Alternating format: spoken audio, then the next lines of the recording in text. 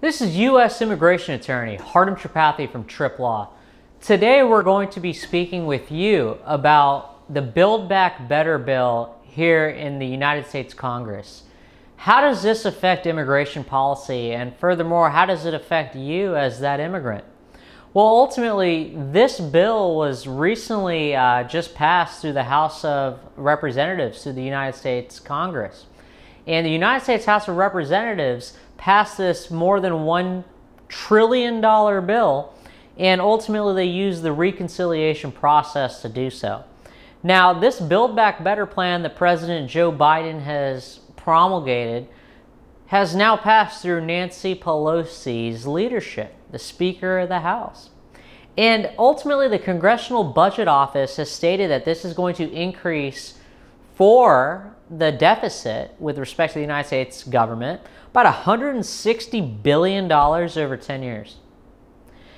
Ultimately, Nancy Pelosi tried to call a vote on this on Thursday, as of the recording of this video this past Thursday, and the minority leader, Mr. McCarthy, ultimately gave an over 8-hour speech on the House floor.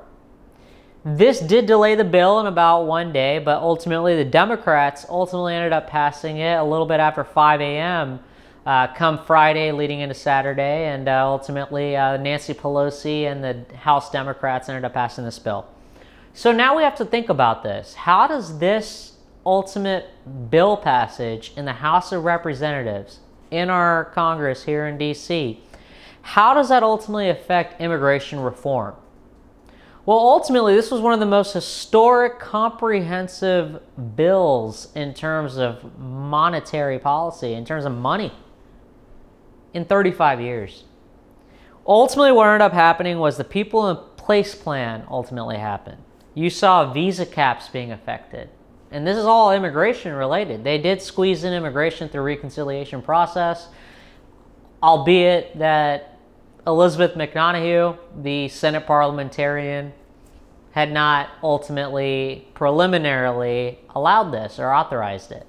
However, now that Nancy Pelosi has passed this bill, what impact does it have on immigration? They did put immigration elements into this bill, and ultimately what ended up happening was the Parole in Place program, Parole in Place has now been actually introduced in this bill. There's also been elements of visa caps. They're trying to expedite the caps on visas, and there's been a lot of visas held up in backlogs. So this bill, if passed through the Senate and signed on the president's desk, will ultimately affect the visa caps. There's also other elements to this bill where now they're allowing immigrants to have state driver's licenses. We're also seeing work permits being extended to 5 years. We're also seeing that ultimately, based on a lot of these elements of this bill, that there will be about a $3 million increase in terms of those who are interested in getting legal permanent residence. There's also elements of it where it's going to increase the deficit as it relates to employment visas. And ultimately, there's these things called super fees that have been introduced within this bill.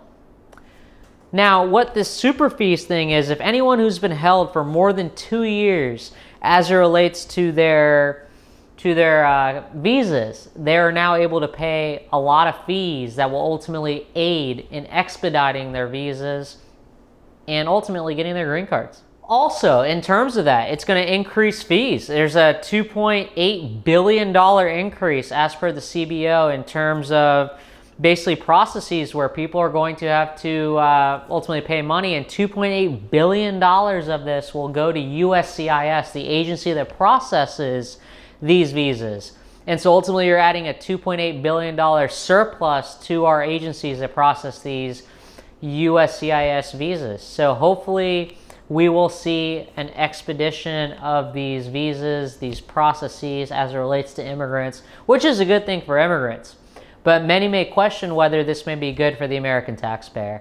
So ultimately, we're seeing a lot of senators, such as Senator Joe Manchin from West Virginia. We're seeing Ms. Sinema also not really like a lot of these expenses that are being spent that some may say may be egregious.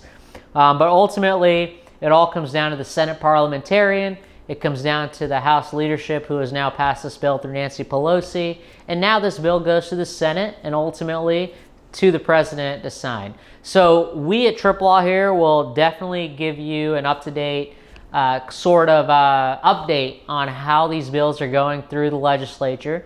And ultimately, the CBO has said that based on the immigration aspect of it, there's about $111 billion that the Congressional Budget Office has said over the next 10 years that this will impact us for immigration reform, and another $311 billion over the following 10 years as we look to ultimately pass immigration reform.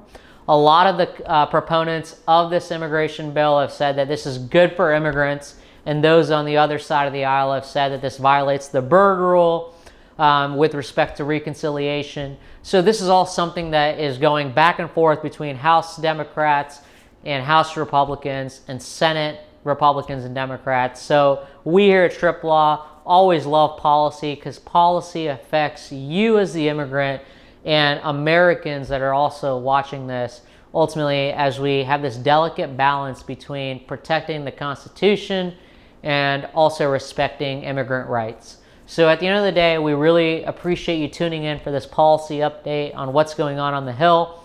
And we here at Trip Law will keep you updated. So thank you very much. We do look forward to assisting immigrants as they go through this process.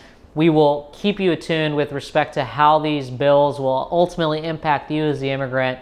And you as the U.S. citizen, we'll also keep you aware on how your taxpayer dollars are ultimately affecting that immigrant who will soon be your neighbor. So, ladies and gentlemen, thank you very much for your time. We here at Trip Law look forward to working with you and keeping you abreast with respect to these policies, and we wish you the best. Thank you.